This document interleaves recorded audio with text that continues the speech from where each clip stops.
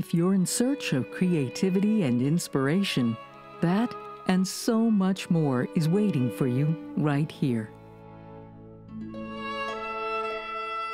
Welcome to MacDowell, a peaceful sanctuary for creative artists of all disciplines to have time for themselves, for their art, for the community of fellow artists, and for the good of us all. Composers, filmmakers, writers, visual artists, playwrights, architects, artists. But once a year, for one day only, the MacDowell Artists Residency opens its doors, polishes the woodwork, raises its windows, and invites folks to stop by, enjoy the day, and take a look at what artists can do when they've got time and space to create. This year is different because you're invited to join us. Despite the challenge of a global health crisis, the human condition endures, creation continues, along with hope for a brighter tomorrow. We're celebrating that happy fact today at MacDowell, and we're glad you can be here. Today, you'll meet this year's recipient of the prestigious Edward MacDowell Medal for her outstanding contribution to American culture and the arts. Singer, songwriter, and author Rosanne Cash. All because I'm thankful for what we don't understand. The undiscovered country and every woman, every man.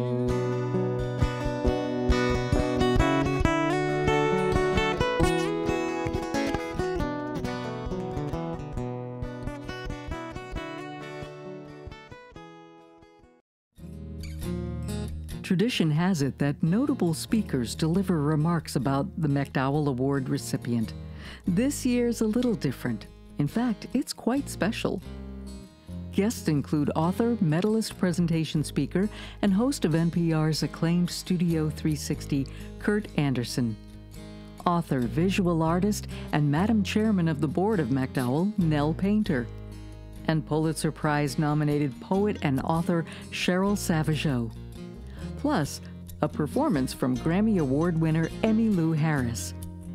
Rosanne will also visit with MacDowell Fellows, who will share their latest works, and she'll sit down for an exclusive one-on-one conversation with renowned New Yorker cartoonist Roz Chast. 125 years ago, American composer Edward MacDowell came here to the quiet of the New Hampshire woods to compose his memorable music. And by doing so, he accomplished what every artist did back then, what they still do now, and what they'll always do in the future: create. I knew I wanted to be a writer, but I thought it would be in a little room by myself, you know, where I could keep my anonymity and have quiet and just send it out into the world, you know. I didn't think about being a performer. When did you sort of realize that you were going to go in that direction? I was in Germany. I had been writing songs and made demos of my songs and thought that other people would record them. And then I was at the Lee Strasberg Institute, actually. I was just, you know, for 3 months because I was interested. And after 3 months, I thought, I don't want this life at all. I do not want to be an actor. This is the worst job anybody could have. And so I went to Germany over Christmas break, and my friend was in the music business. She worked for Areola Records. And I went to a Christmas party with her, and she was introducing me around, and everybody was drunk, and she told the head of the label, "Oh, she writes great songs." And he must have been drunk because he said, "Oh, send them to me, we'll make a record." So I sent them to him, and he said, "Yes, we want to sign you, make a record." And then I went to bed for 3 days because I knew what would happen. You couldn't just make records and stay in your private room. Thanks to Marion and Edward MacDowell's commitment to provide that private room with time and space to create, the artists who come here bring their inspiration along with them and the disciplined determination to create. This is the very first one we started when we got here. For some of those artists, perhaps for the very first time, to experience what it's like to have a studio all their own. And there are some that are sort of like more like straight, like that's just Angie doing a portrait of me, that's me doing a portrait of her. Tucked away in 450 acres of New Hampshire woodlands. A creative oasis to do exactly what they're inspired to do, have the time to do it, and share it with their fellow artists and the world. We came here specifically to do collaborative paintings. Oh, So I didn't realize these are all collaborations? Yes, we're all being, we've each painted, we both painted on every one of them. Almost every one. Almost of every these. one. This is like co-writing. It's co-writing. For songwriters. That's right. Yep. Well, who's doing words and who's doing music? That's right. The libretto and the cantata. Only, yeah, but they're both very physically active roles. But they seem so seamless. Rosanne. When you're really kind of getting and working with the nitty-gritty, and that's really what I like about residencies, is it's one of the few places where you can talk about process with other people that you know, it can be different disciplines, but they totally are able to kind of get it. But these are just wonderful. They're very moving to me. Yeah. You've got to explain the process more. I'm not quite getting it. Yeah, of course. But is there one that you like the more than? Well, I like the sea. This one is nice. Oh God, I love this too. Yeah, this one too. So first you cut out the piece, then you draw into it to give it detail, and then you put the paint on it. Yeah, and before we have to put the matte medium to make, otherwise it would absorb the. Oh, I see. Okay, I see. So this is good. So I just remove the, the excess. The excess. And just lay it right on. Keep going? Yeah, and that's it. Okay. And then, you can almost see. You want to lift? It's very sweet to let me do this. See, maybe I didn't put enough ink, but it's enough, you can see. Oh my gosh, that's beautiful.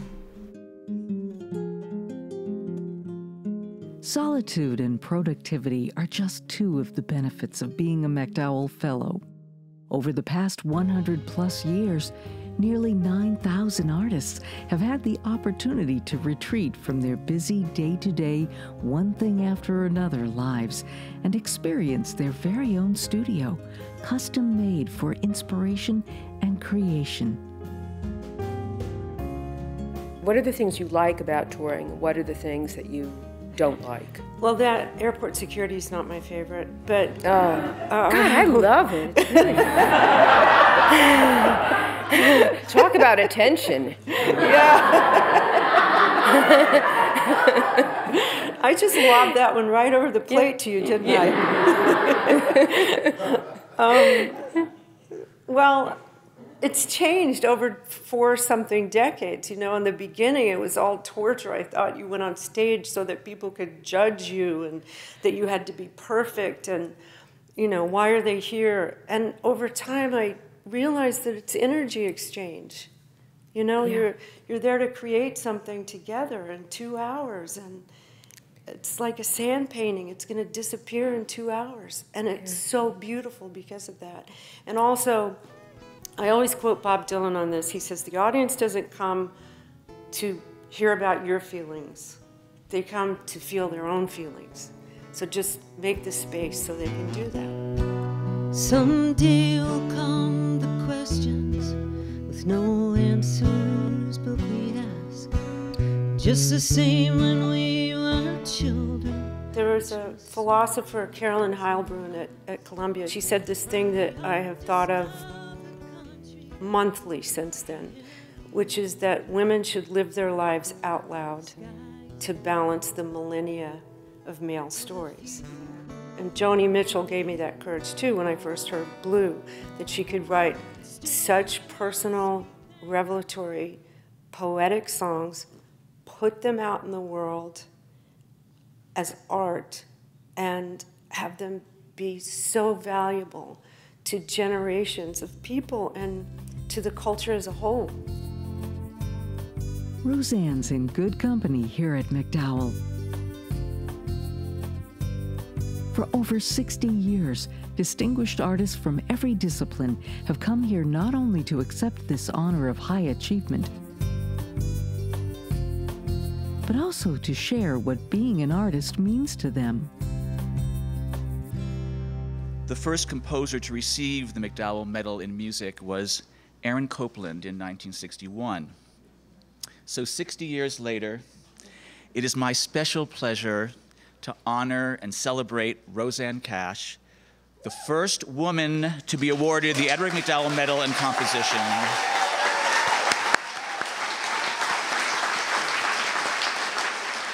We are here in a space that has sheltered and nurtured MacDowell artists for many decades, and we are here for a warm celebration of inspiration and accomplishment, an acknowledgement of the triumph of art. In recognition of today's honoree, Rosanne Cash, we have made a theater here, sanctified by our collective presence. For what is theater or music but sitting among friends and strangers to witness, to listen and to watch a story unfold? And today we will hear a story. Hello, my name is Cheryl Savageau. My people are Abenaki from Western Maine, the White Mountains, Quebec, and Quinsigamon. I say thank you to the Dawnland. I thank you to the people of the Dawnland, the Abenaki, Coasec, and Pennacook. And welcome, friends. If we're lucky, we grow up with the arts, with story, with song, all of those things feeding us. And when we get older, we give back to the pot. We give back the gift we've received. And I feel so much that MacDowell is part of that tradition. Now, what kind of artist is Rosanne? My favorite kind, the kind who can't easily be stuck in a pigeonhole. She's a writer and performer of country songs, yes, but also a writer and performer of folk songs, and of rock songs, and of blues songs, and songs that become extremely popular, so a writer, I guess, of pop songs as well. Plus, she has published a book of short stories, very lovely book of short stories indeed, and with her collaborator/husband, John Leventhal, has a Broadway musical in the works. Each of those genres is a hybrid of previous genres. So her songs, all of her songs, constitute a new hybrid, which is really just another way of saying Rosanne Cash is an American artist who knows the histories of each tributary of that musical river she navigates, from the Delta, from Appalachia, from the Celtic lands. Her songs are full of beauty and dreamy pleasures, but also unflinching pictures of reality and history, and thus of anguish and tragedy. Like all good art, hers is complicated. And let me tell you, she works at it. After her early success, she trained herself to be the artist she felt was worthy of that success. And she knows what every artist knows. I'm quoting her now. I am always a beginner, again and again. I want to end with another great remark by E.B. White. Quote, all that I hope to say in books, all that I ever hope to say, is that I love this world. I am with him, and I have a feeling that Rosanne Cash is as well. Thank you very much. We honor Rosanne Cash, who's the first woman to win the medal in composition. Her honor breaks tradition in honoring a woman composer, though Edward MacDowell was a composer, and his widow, Marion, the motivating force beyond the establishment of MacDowell, was a woman. Rosanne Cash's medal reflects changes occurring right now in U.S. and MacDowell history, changes that began before 2020, but the events of 2020 galvanized. I am so pleased and honored to give Rosanne Cash this Edward MacDowell Medal.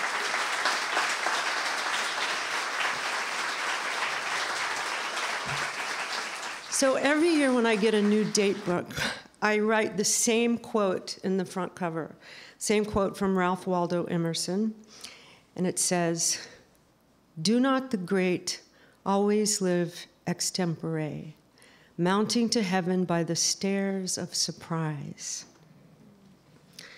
So I may not be great, but I do find myself on the stairs of surprise quite often, like today. Artists are in a service industry, the premier service industry for the heart and soul. We are bound by an imperative to create, connect, reveal, and to practice artful subversion. And I live by that imperative, but I have never created a single thing in a vacuum or provided any soul service outside of a larger power composed of all the writers, composers, and performers I admire, the traditions I build upon, my own DNA, and this numinous creative force that can't be defined.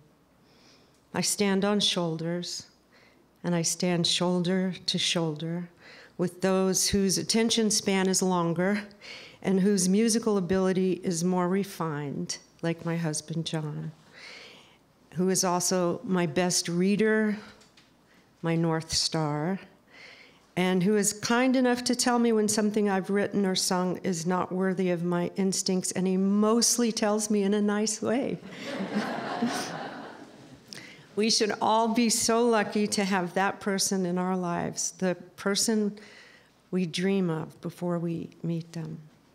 Many of the songs I've written have begun with an image: headlights on a Texas road, a woman who lost an election walking on a beach, Shakespeare and my father arguing in the afterlife,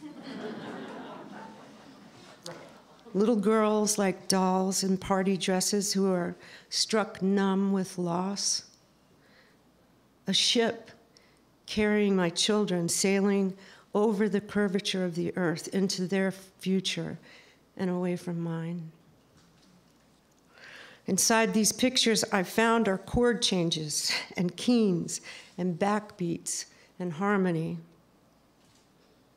And along with dreams of creating, I longed for a community of like-minded souls who spend their lives navigating their own beautiful compulsions in the heart and soul service industry.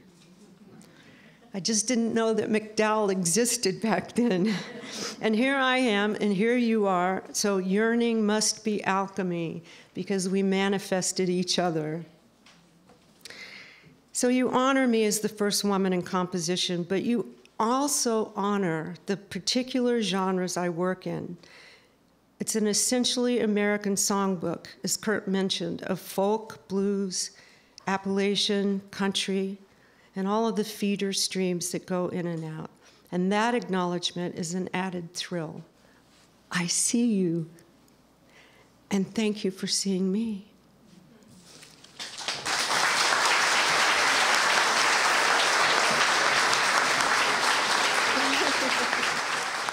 And now, really, I think a first for MacDowell, a kind of let the art tell the story.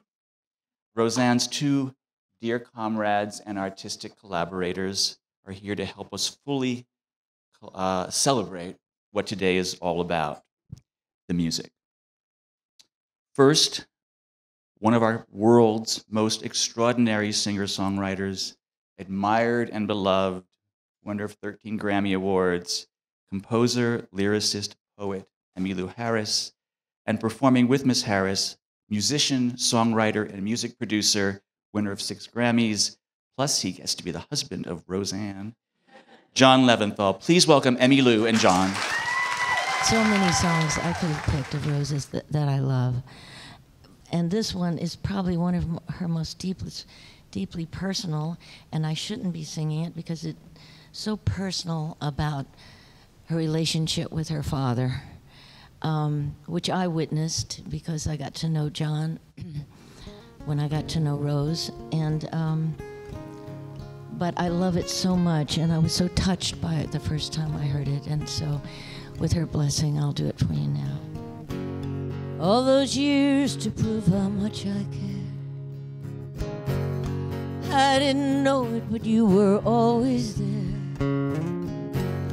Till that September when you slipped away.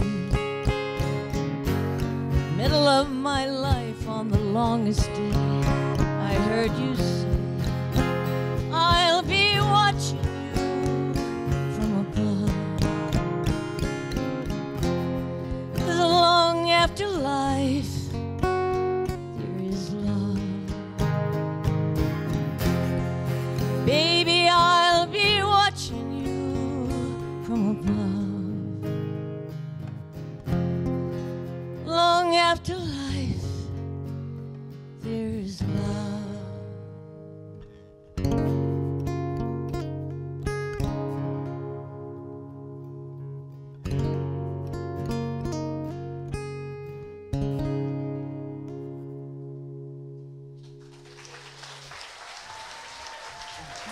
And now, I believe another first for an historic MacDowell Medal ceremony. We are fortunate to hear a performance by the medalist herself.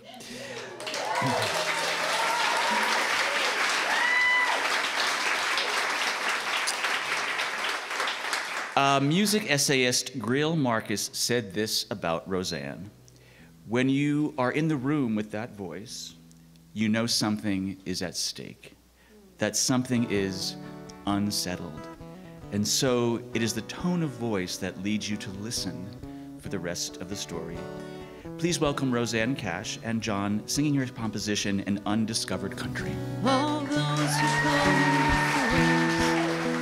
the mothers and the kings, Shakespeare and my father kicked dust up in my dreams. If you took close to the voices, you can stray far from the track. So goodbye, my friends, it's my turn to look back.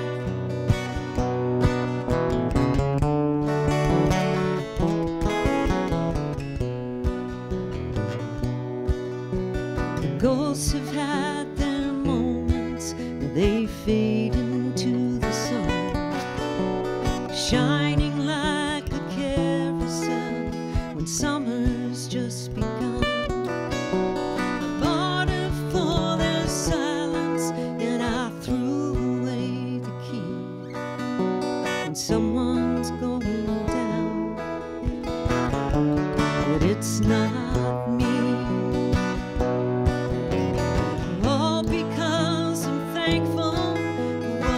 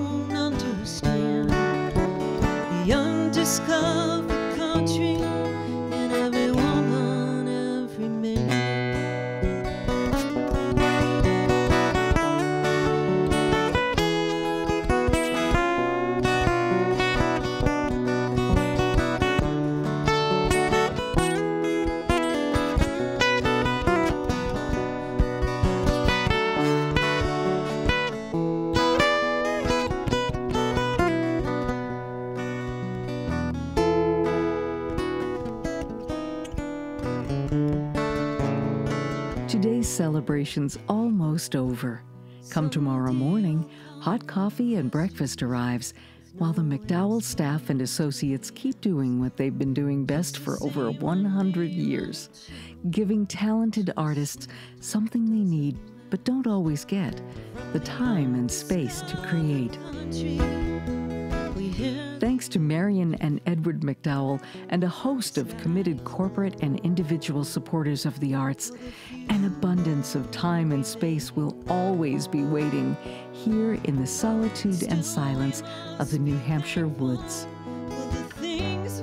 No telling what the world will be hearing, seeing, feeling, and talking about this time next year. But one thing's for sure, creative arts will be a part of that conversation. So will MacDowell. The undiscovered country, never one.